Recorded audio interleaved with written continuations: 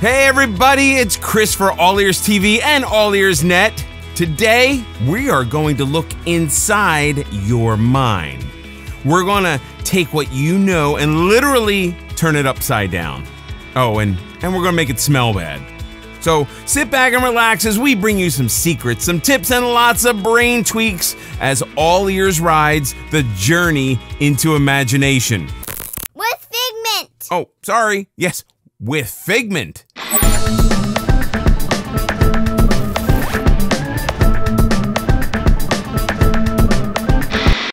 The Imagination Pavilion has been a part of Epcot since it opened.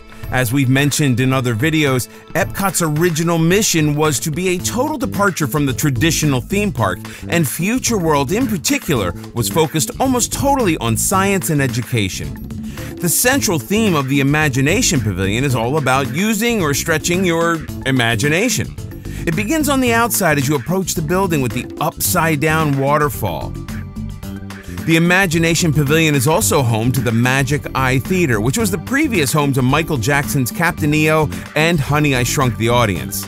It currently shows an excellent collection of Pixar shorts. There's also the ImageWorks, where kids and adults can play with fun, hands-on experiments, and of course, journey into imagination. With Figment! Thank you, with Figment.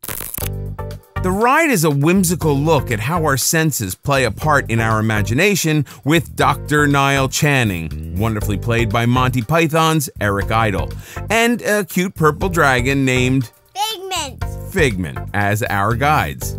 The best part of this ride is that unless the Magic Eye Theater has just let out, there is generally no wait at all. Wander through the queue and you'll see parts of the Imagination Institute. There's a portrait gallery of Inventor of the Year winners, which includes Dr. Channing, Dr. Wayne Selinsky, that's Rick Moranis from Honey, I Shrunk the Kids, and Dr. Brainerd, the much-missed Robin Williams. The ride went through a refurbishment in 1999, and the public opinion of the new version was mostly negative. The Figment character was reduced to simple cameos, and the ride track was severely shortened due to budgetary reasons. And they changed the name to Journey into Your Imagination. And, well, the people spoke, and the ride shut down just 2 years later to become the current iteration. The colors become much brighter as you enter the loading and unloading zone. Slow-moving vehicles, similar to those on Spaceship Earth, crawl by as you move from the moving ramp into the vehicle. There are 2 rows, and both can comfortably seat 2 adults or 2 adults and a child. The back row is slightly wider than the front row. Wheelchair-accessible vehicles are available. However, chairs that are longer and wider than the average chair may be a tight fit.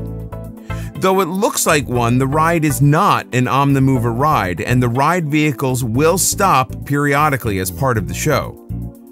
Once inside the vehicle, you begin your journey to several labs that will study your responses to sight, sound, and smell. You'll never get to taste and touch, as Figment, well, he has other plans. Welcome, welcome, welcome to our special drive-through open house.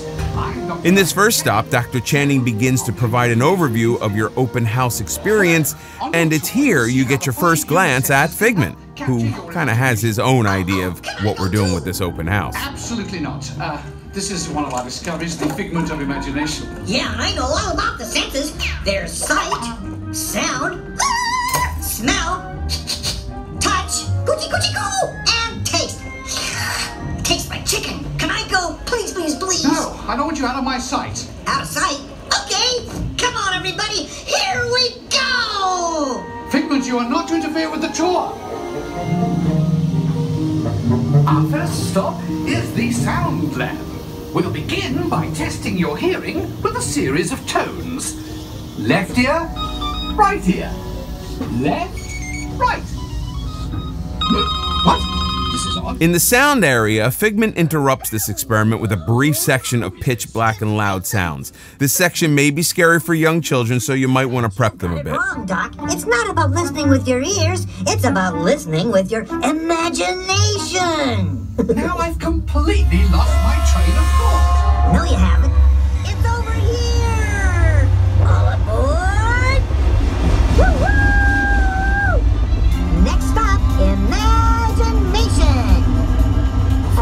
The main song you hear throughout is One Little Spark and was written by the Sherman Brothers, who have written many Disney classics and were favorites of Walt Disney himself.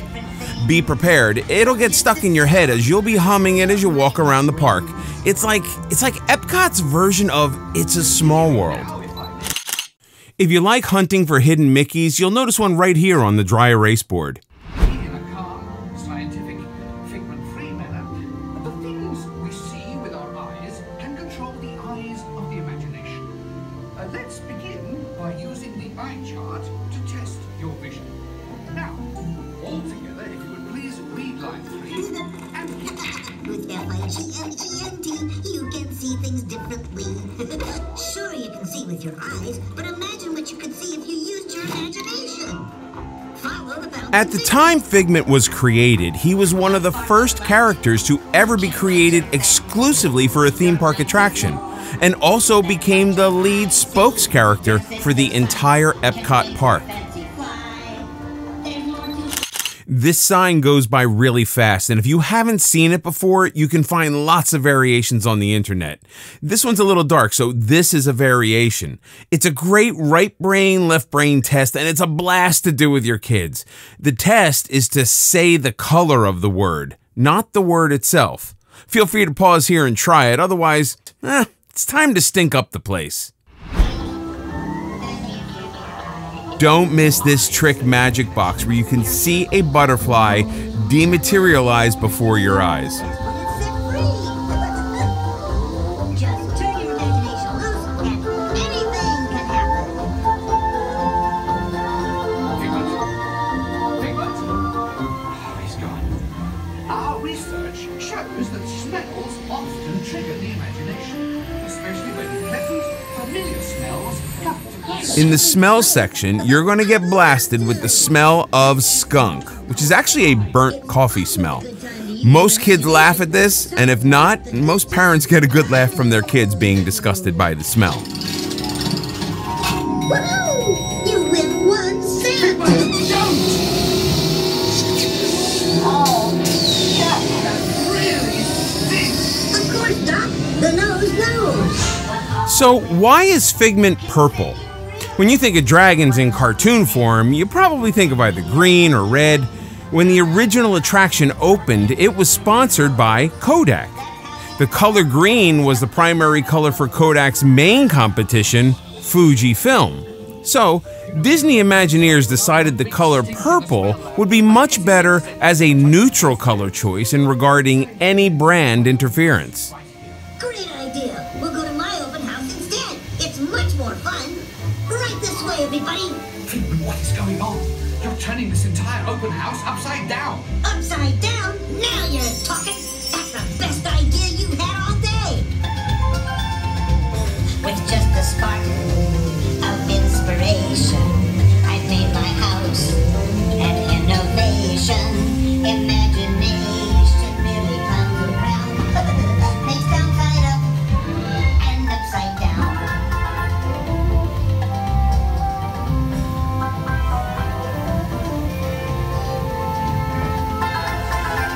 Now here's a real open house. Come on in. So what do you think? Is it me? Doc, it's exactly what I imagined. Now, right here on the TV, Figment is watching clips of himself that were used in the original attraction from 1982. Imagination is the brain's open house. Oh, of course. Imagination is just turning your thinking upside down. Come on, it's time to get back to the Institute. I know a shortcut.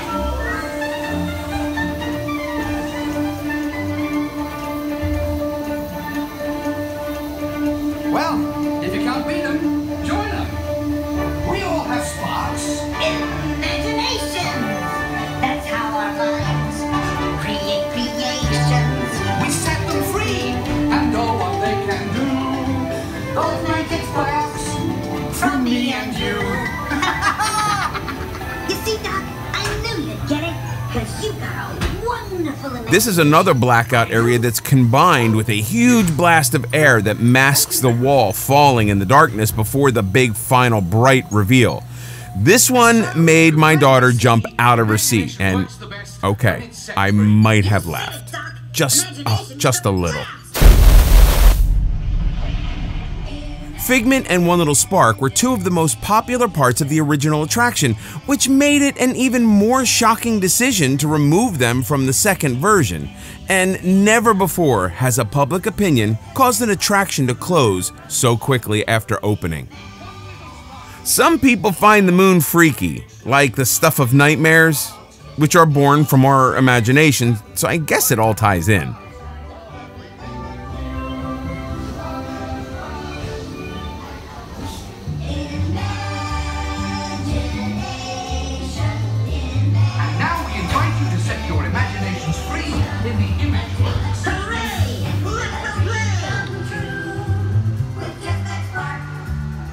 After the ride, you arrive in ImageWorks, which can be lots of fun, especially if it's not crowded. And it's a good chance to let your kids be kids and play for a bit, run around, jump around, try these experiments before heading back out into the Florida heat.